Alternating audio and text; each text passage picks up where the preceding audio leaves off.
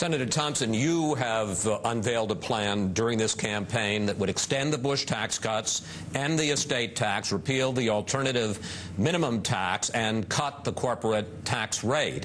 The problem, according to some experts, is they say this would blow a hole in the deficit. It would reduce federal revenues by $2.5 trillion over 10 years. Now, when we talked about this on Fox News Sunday, you say one of the ways that you would pay for it is by revamping Social Security and cutting benefits for Social Security.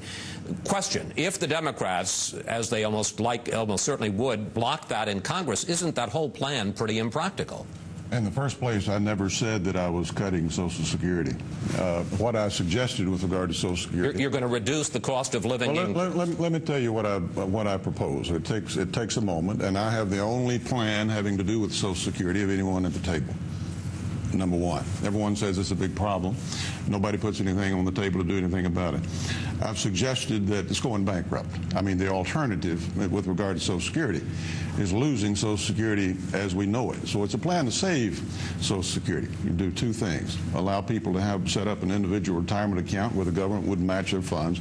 The average guy at the end of their working life would have a few $100,000, and it would save government money in the process if you did one other thing, and that is index initial retirement benefits to inflation instead of to wages as they are now. We're promising future retirees something we can't possibly deliver. We're promising future retirees more benefits than what current and past retirees have gotten. My plan would not affect current retirees or those near retirees. But this would reduce, forgive me, sir, this would reduce the cost of living increases from what they currently are if you change the index. No, you got it backwards. You think it would increase the cost of living? No. If you'll give me a moment. They're currently indexed to wages. I'm suggesting they be indexed to inflation.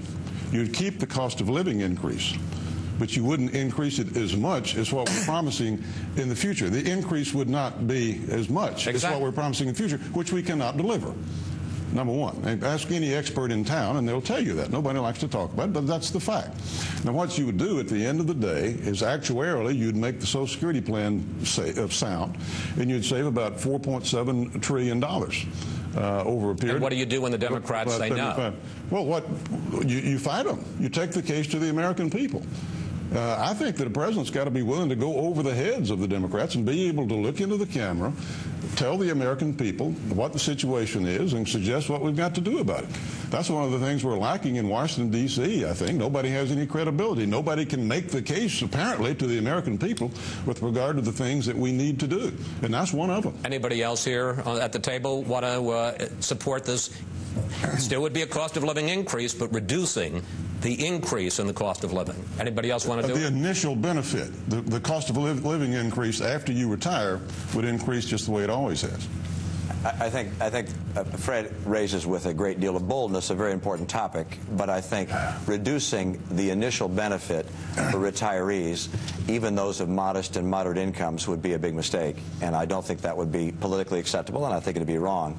I think the idea, however, that Fred has described, which is having a different index for higher income individuals, is something which has some merit and which solves a big portion of the Social Security gap.